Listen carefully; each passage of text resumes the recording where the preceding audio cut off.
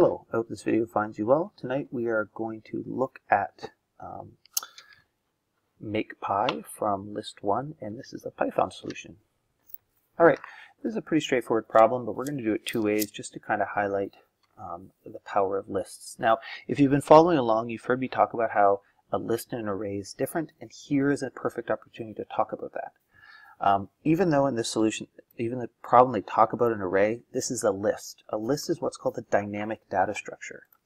What that means, wrong language, dynamic data structure. What that means is the size doesn't have to be set when first constructed. So in other words, I can make a list and add as many things as I want to it. Whereas an array is you have to set the size in advance of using it. And if you're really interested to learn a little bit more about this, take a look at the Java solution, because I'll tie these two together.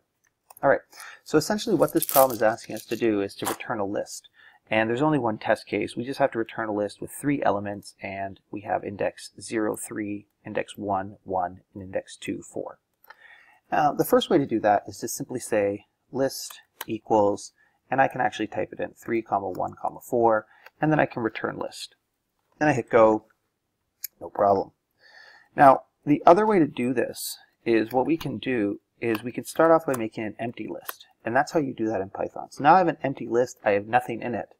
And if I return it, obviously I'll get this wrong because our list is now empty. But what I can do is I can use this instance function called append. And what append does is it will actually append a value to the end of the list. So I'm going to list.append 3, list.append 1, and list.append 4. And what happens now is it works perfectly correctly. So again, what is the takeaway here? The takeaway is that when you're working with lists in Python, you can either build the list right at initialization and put it in there, or you can use this append function to add elements to it.